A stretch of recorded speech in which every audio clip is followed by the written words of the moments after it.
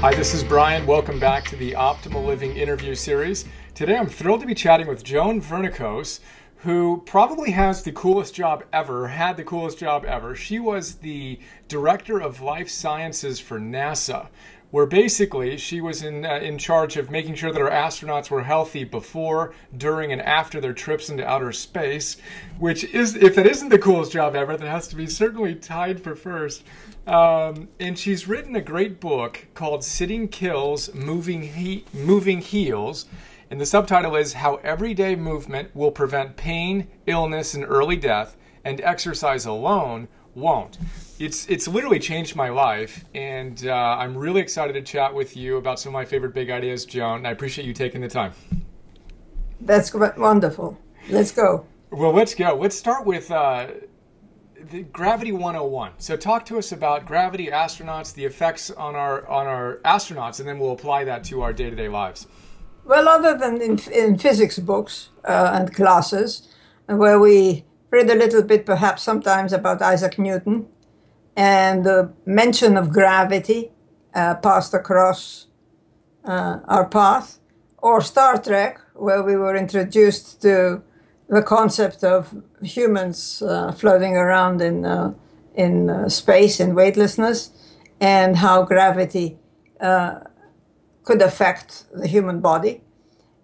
We know very little, or we knew very little.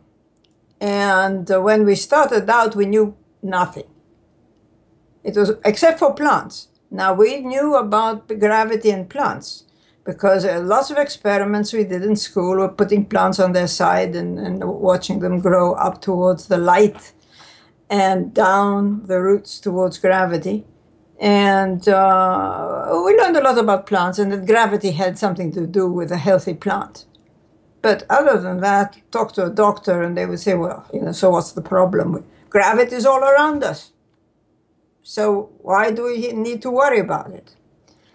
Well, then we started thinking about sending humans into space, and we started, okay, what's going to happen? Well, stress, okay? You put a man on top of a rocket, surely that has to be stressful. Well, that's the reason I was hired by NASA. I was hired by NASA for my stress research, how the brain regulates the response to stress. And I went fully expecting to see wondrous, great big responses to getting shot off into space and landing. And much to my surprise, and everyone else's, the first time we actually measured something in the urine of the astronauts on a daily basis was Gemini 7, which was in 1966. And they were up for 14 days. We think now 14 days, or shuttle 14 days was a lot, but we did it back in 1966. And lo and behold, what happened was that during the flight, while they were in space, stress hormones were very low, much lower than they are normally on the ground. Yes, they were high before they were shot up. You expect them to be anxious. They were high after they landed. But during flight, they were low. And of course, we thought we'd done something wrong. And that's natural, isn't it? Your natural tendency is to, oh, dear me, I failed. And it just didn't make sense. Nobody believed it. They said, can't be true. Something was up. And it was very, very awkward and very difficult. And I thought, well, that's the end of a beautiful career. I better start looking for something else to do in this place.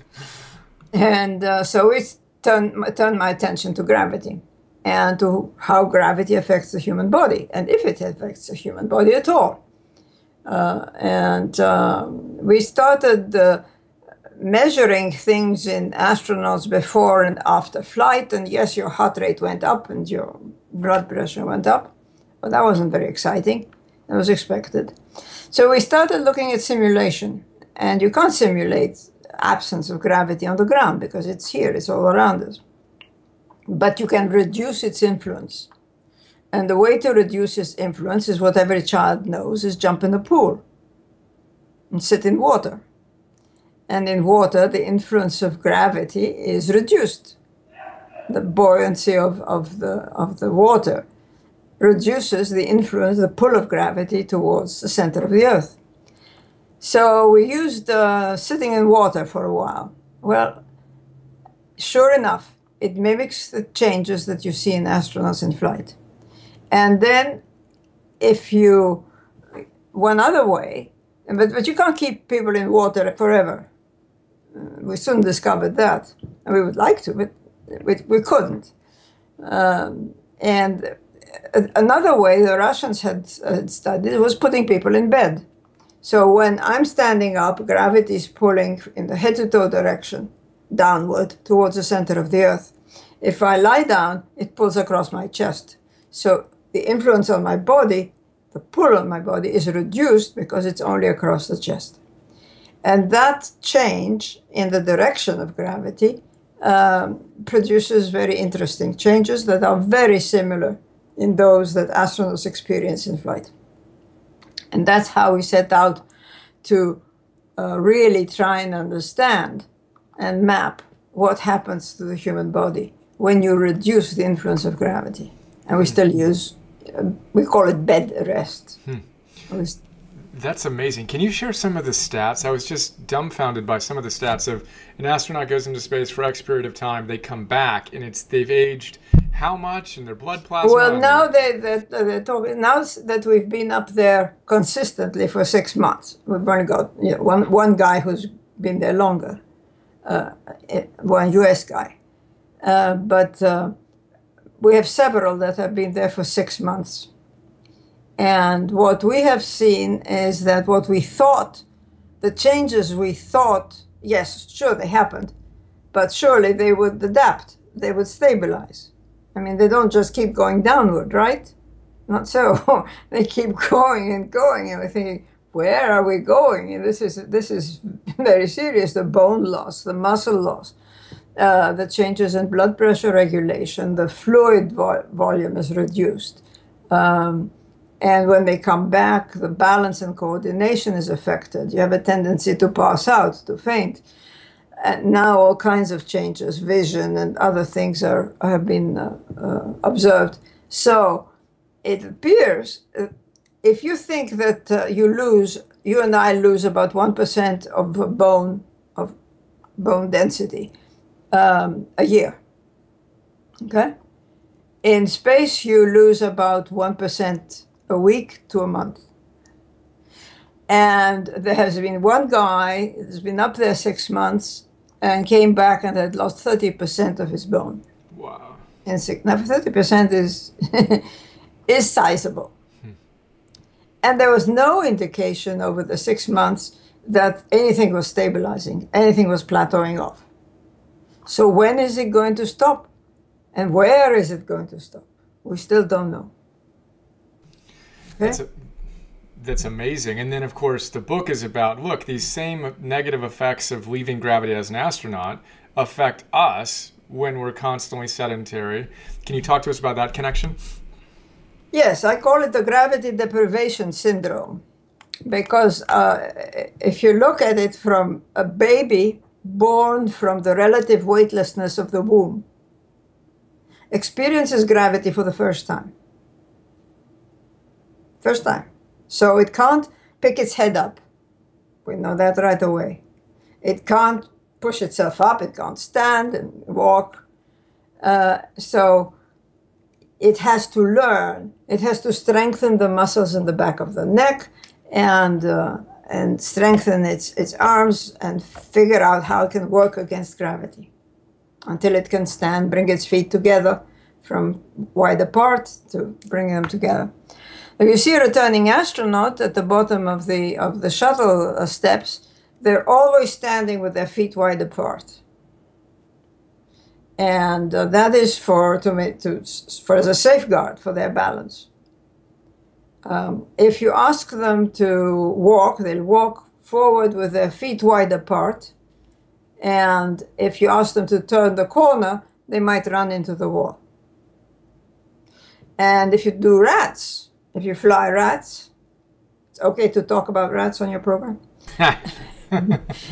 if you fly rats and they come back, they do something very interesting. They actually drag their foot, the top of their foot, and then place it down. So they drag it and place it down. And that's with just a few days, 7 days, you send the rat up and you see it right away. So astronauts also, when they return, have to relearn how to place their foot down one at a time and eventually bring their feet back together until they can step forward and put one foot in front of the other. So it's a relearning process when they come back. So you literally forget in space. Let me tell you a story. Rick Searfoss was a commander, eventually a commander of a shuttle thing. On Eurolab, he was a pilot.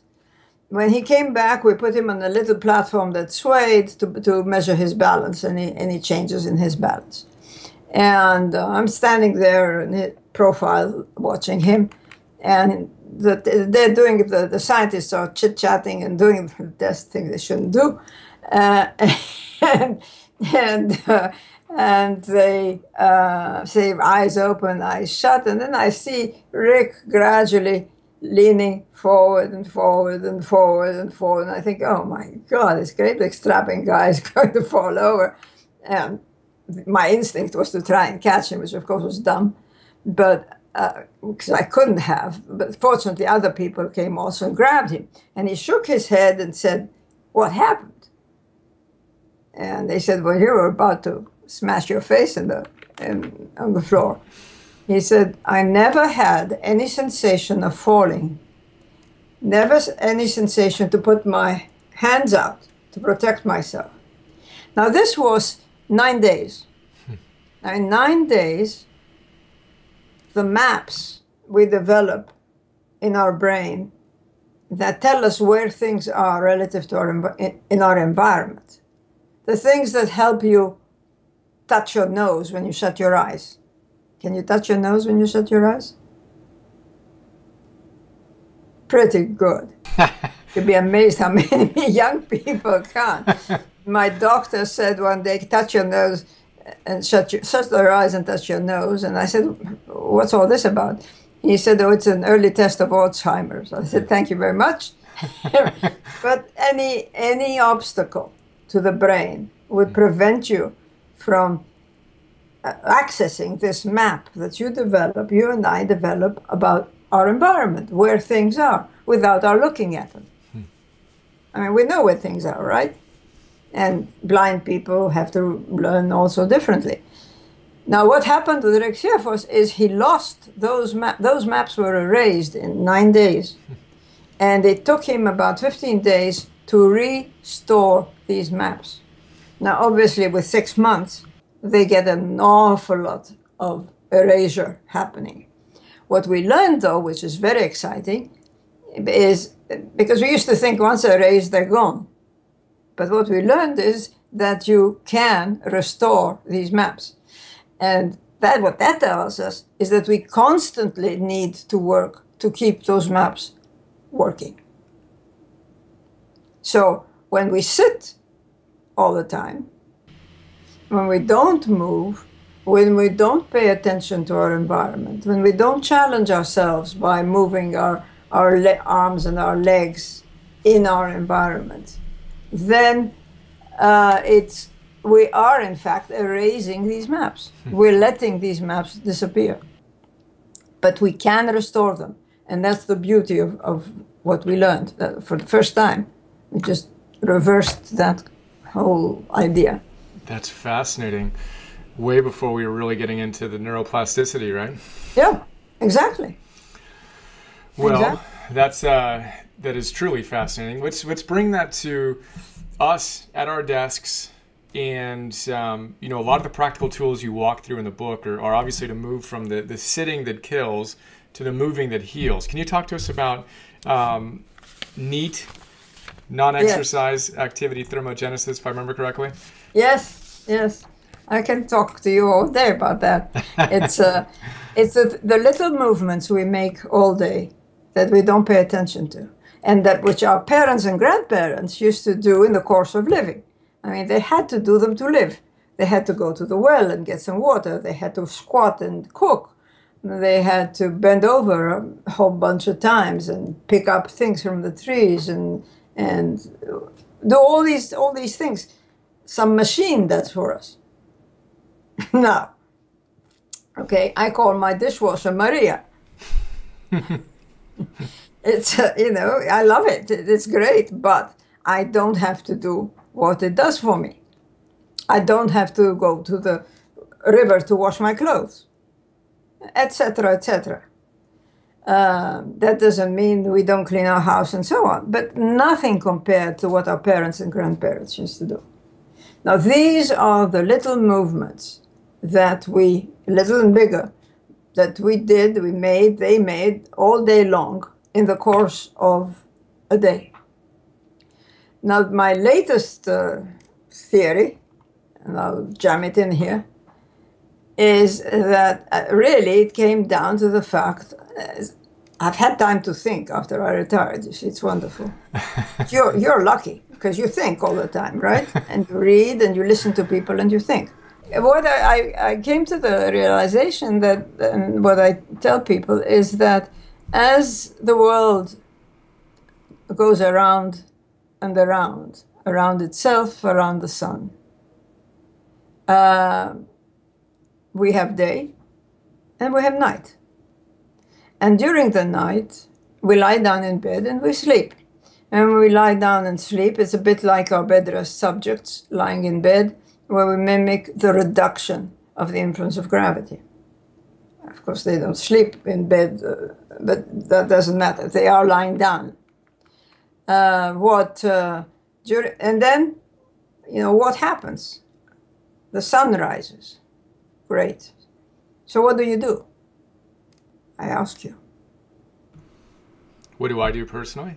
Yes. Get up out of bed, brush my teeth, meditate, and then and then I think we're getting to the punchline.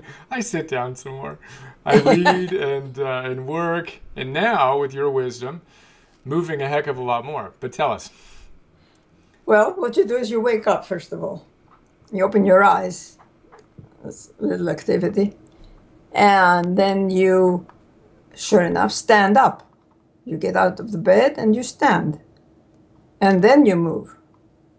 And you go and brush your teeth and do whatever. And the rest of it. What we forget, what we normally are supposed to do is move all day. Every day, including weekends. So we don't necessarily have to go to the gym to do this activity. It is part of our day. As long as we're awake, folks, let's move. We're not meant to sit when we wake up. We're meant to move. And then at night we go to bed and we sleep. And that's the natural sequence of events. So these movements are these non-exercise activities. Now, where do you draw the line? It's a question of intensity. I mean, it can be walking is a function, is a movement. But if you overdo it, it's an exercise. It's an exertion.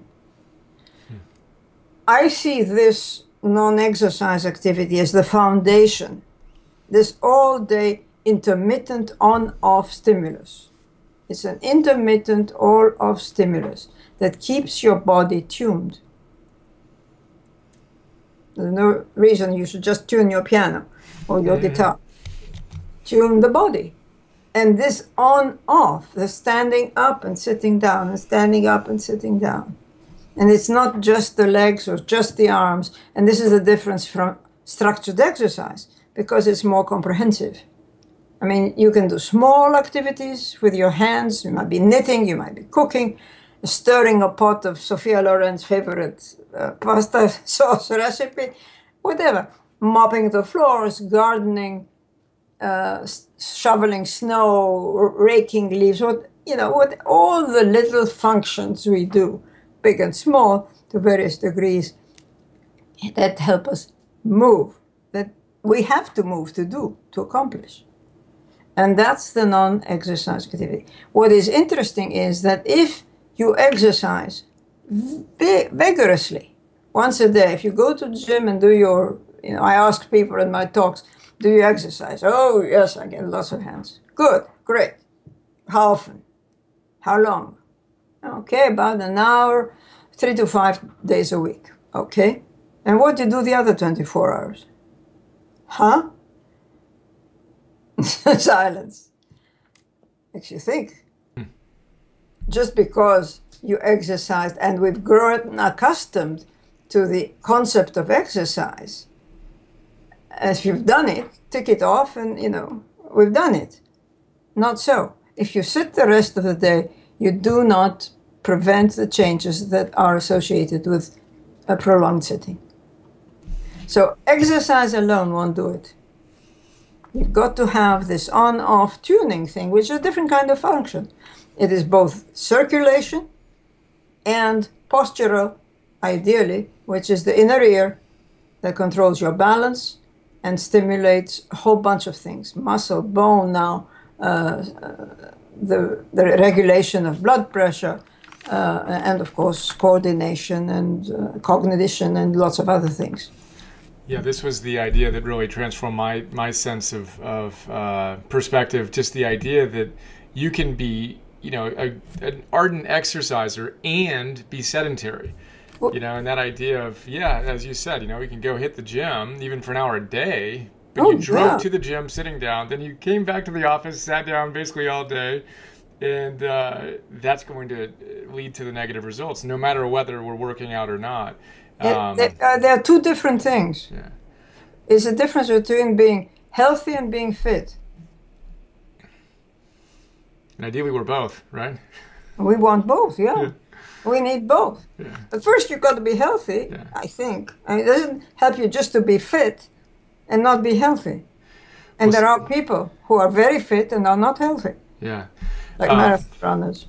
Yeah, who again are active and sedentary. Can you talk to us? You call them G habits, these non-exercise movements that have all the positive benefits. Can you give us some examples of the G habits, some of your favorites maybe?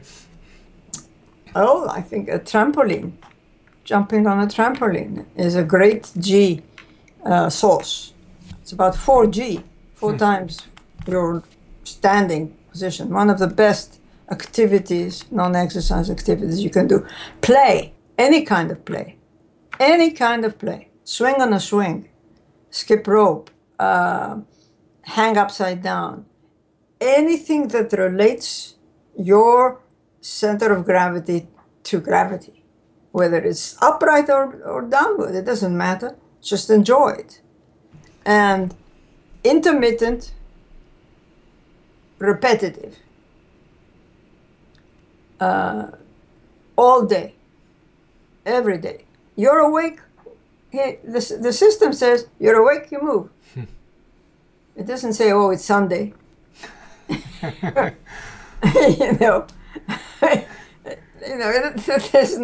It doesn't compute that way. You're awake, you move. To your point, the shutdown occurs so quickly, right? And you aggregate enough of that. You've got me, we have a little kind of a rebounder, a mini trampoline downstairs we've had for years that my wife has been a huge fan of, and she uses all the time. I am now encouraged even more to use it more often. There you go. Yeah, it's excellent. Anything you see, it's in the vertical. And it is intermittent, and it is, some of these vibrator machines are coming in, but this is the elaborate way of doing it. A little trampoline is easier. I mean, lots of things are much easier. Yep. Just jumping. I mean, or standing up from your chair. There is a test that this professor of aging at Fullerton, California Fullerton does, Deborah Rose, with all her new candidates, and she has them sit with on a chair with their arms on their shoulders, their hands on their shoulders, and sees how many times you can stand upright and sit down in 30 seconds without leaning on anything.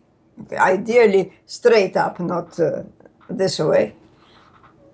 And if you are less than 9 in 30 seconds, you need help.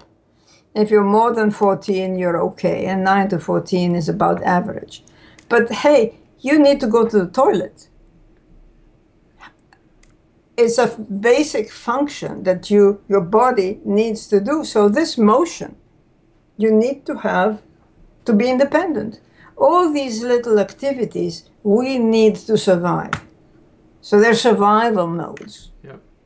Yeah, you made the really strong point for the older population of just, that's it. That's the core of independence, is the ability to get up and get down with strength. You know, when I was going through the book and I was reviewing it for my notes in preparation for the video, I couldn't find the thing. Did you say that like jumping up and kind of doing like a jumping jack was like the ultimate kind of motion? Did you mention that, or did I just misremember that? You probably, I may or may have not. I mean, what I mentioned is stand up and wave your arms about. And that being just a super simple. Yeah. But you have to have the alternative. You have to have the change. You have to sit down. This is where, you know, you have to sit down to stand up. Mm-hmm. I mean, I know it's silly. It sounds silly. But you won't have the standing up unless you sit down. So you need both. And when you sit down, if you don't plop and you go down as slowly as possible, then you make it a more constructive activity. Well, and this is the whole point of your book. One of the main points of your book is you can construct all these little movements throughout your day, and in aggregate, compounded over time, they have a huge impact. So even just getting up without support, right? Putting our hands on our shoulders and just using that as just a mini opportunity to move. Sure. So good for every aspect of it. It's fabulous. You can do it at various times during the day whenever you kind of get the urge. I mean, you can squat too.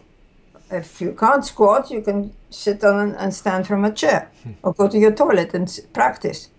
I mean, people may not associate that function. But but standing up many times, ideally, you know, at least every 20 to 30 minutes. Yeah, I set after reading the book, I set a timer, just a simple little Timex, 20-minute countdown, where I'm obviously reading and writing a lot.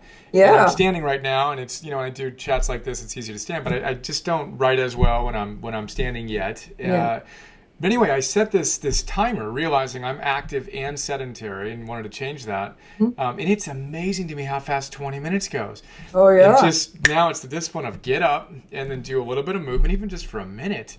And it's a habit. It's a habit, because what I do if I'm getting engrossed and, I sit down, I'm writing, I say, oh, well, another 5 minutes, and I really need to get this thought down. Another 5 minutes, and I find that it's half an hour is gone, and it's easy. Yeah, that's exactly. I've disciplined myself now, where there's no negotiation. The sound goes off, I get up, and the train of thought will be there, and and the reality is, I actually not only get the long-term benefits, but you get revitalized. I mean, there's a level of energy that comes just from a simple set of movement that then obviously freshens us. Yeah, but look at the child. Nobody teaches it how to use gravity. If you want to know what to do, just look at the child, or be a child again. Tumble and hopscotch and, stand on one leg, hang upside down, whatever. Constantly moving, to your point. Constantly moving. And that, it wasn't something we used to. And you have energy. You wonder why kids have so much energy? Yeah. But because they move. Yeah. I mean, it's chicken egg. And I think your point, that's a really important one to go back and highlight for a moment. 100, 150 years ago even, and certainly thousands and tens of thousands of years ago, we didn't outgrow that phase. That was just who we were and what we did all day, every moment of every day, right? Right, exactly. Yeah. And now we have our kids with their heads, what I am terrified about is the angle of the head, which is heavy, pulled down over one of these texting whatever machines, and all day. Doesn't matter where you are. You wrote a great testimonial for Eric Goodman in his book, True to Form, and just that idea of, and you talk about it standing tall, right? And just how important it is to actually extend and to decompress is the word that he uses. Push your head up. Yeah.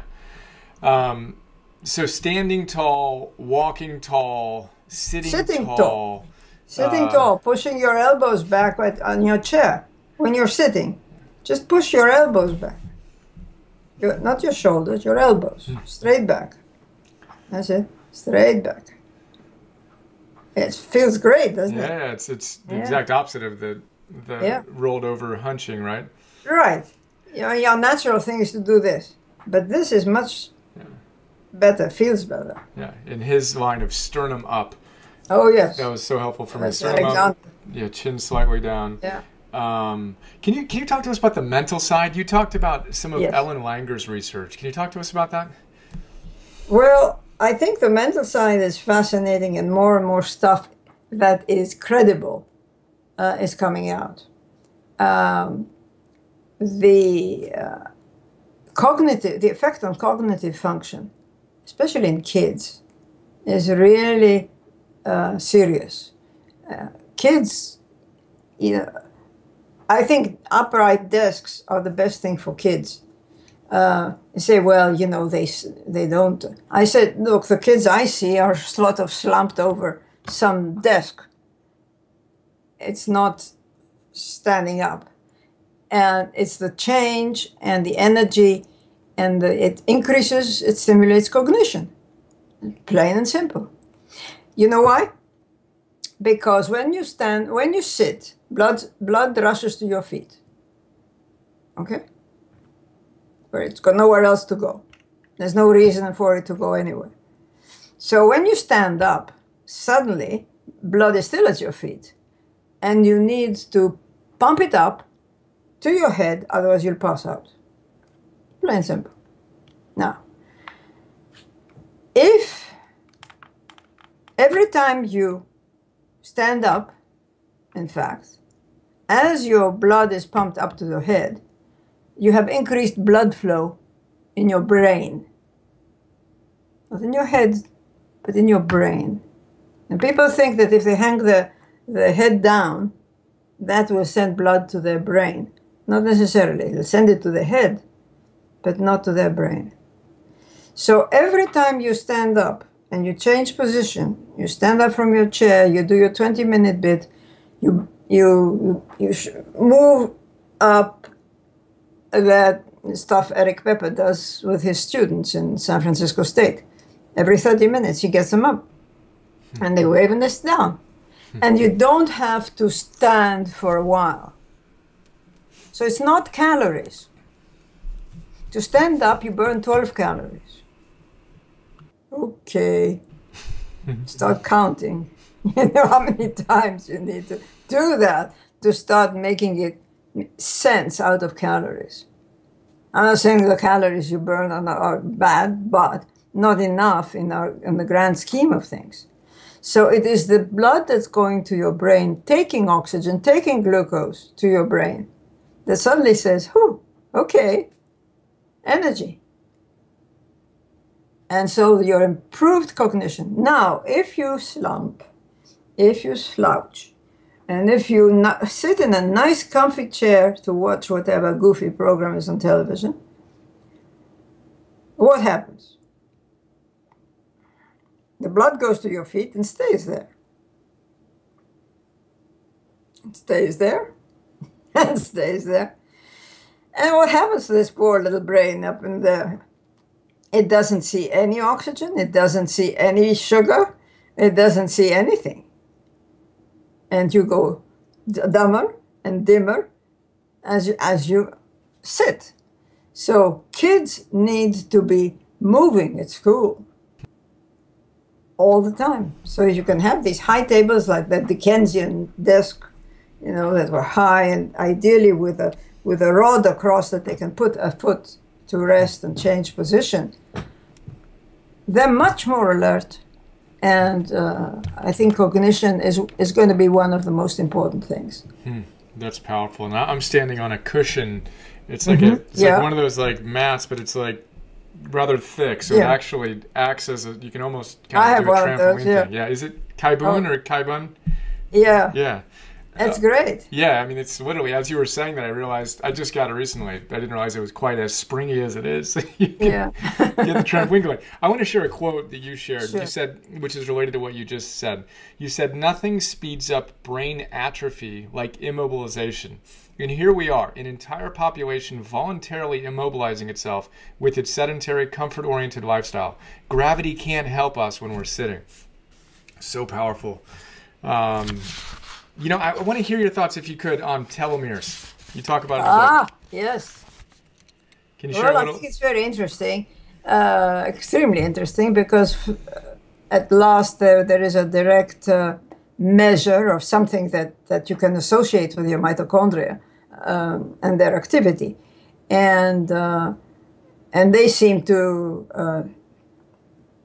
gradually disappear with sedentary behavior, with lack of exercise, with aging in space. And I don't know, there must be something else as well which we haven't found yet. I mean, we never have found everything, have we? There's always something else. And I find that exciting to think. You can't say, well, your telomeres are gone, ciao. And no, come on. There are there are other things happening as well that we never discovered. and you can I think it's a wonderful thing, because we now believe that we can actually stimulate the enzyme that makes these telomerase. And that's what, of course, pharmaceutical companies are trying to focus on. But all you have to do is move. There's the magic pill. It's a hell of a lot. It's cheaper. That's awesome. Why would you want to go and buy something to help your telomeres grow when you can do it just by standing up and moving? That's so good. It just blows my mind. What I worry about is that this changing these habits, this lifestyle, we're not going to stop technology. Period. And we shouldn't.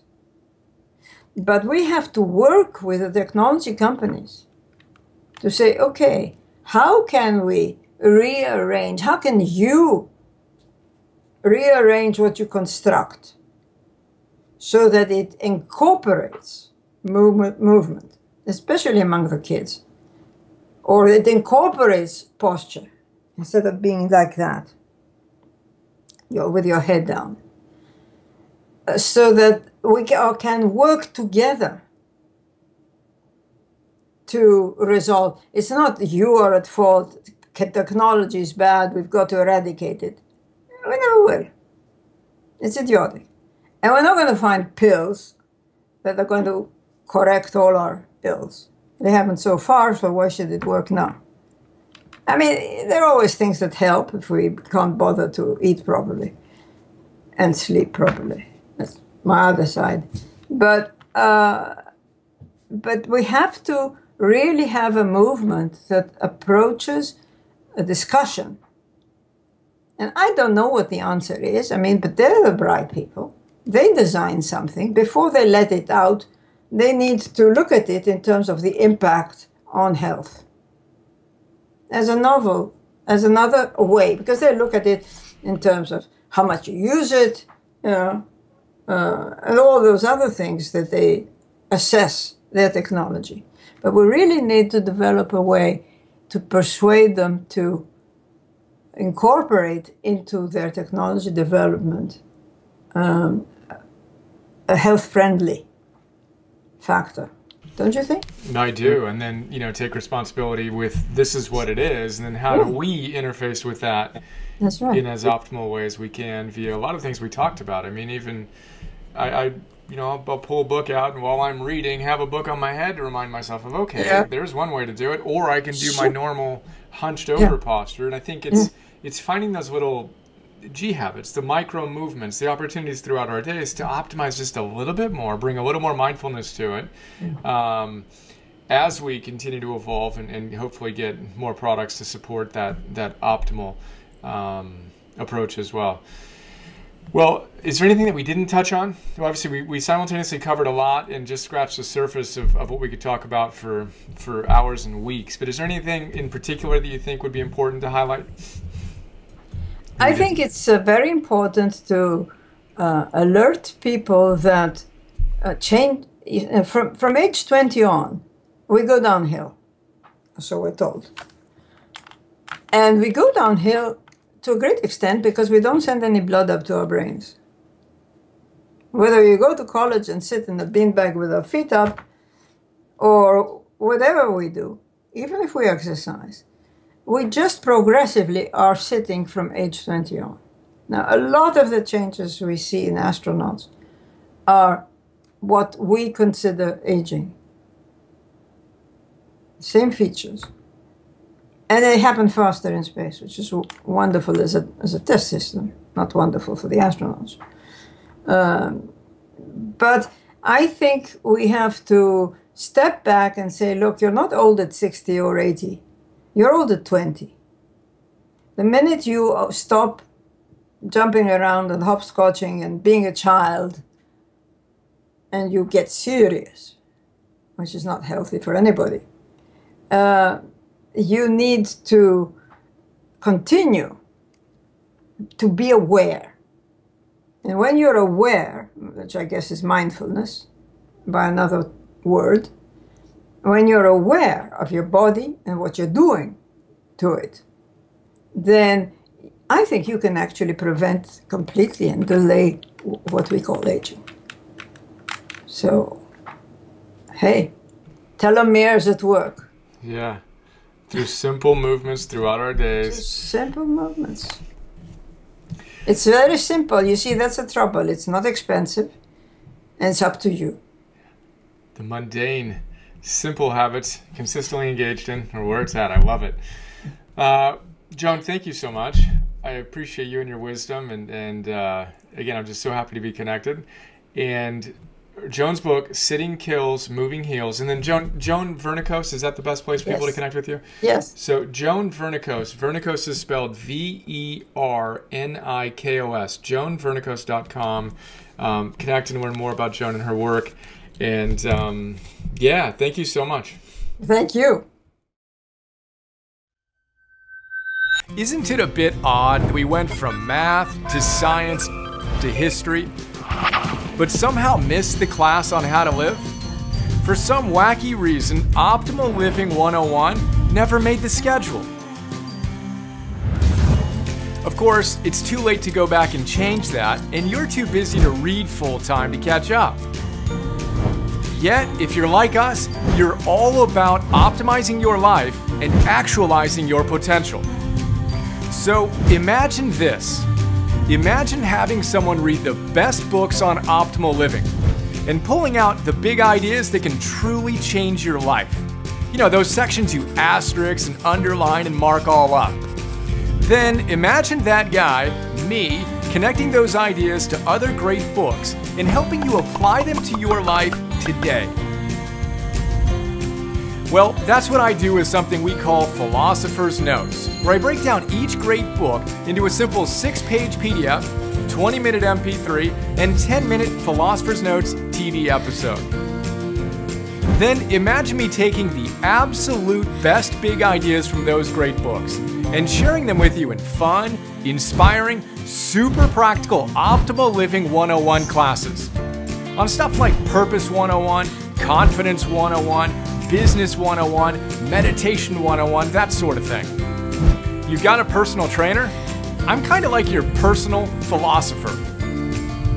Ancient wisdom plus modern science plus common sense plus virtue plus mastery plus fun. That's what our optimized membership program is all about. We'd love to have you join us.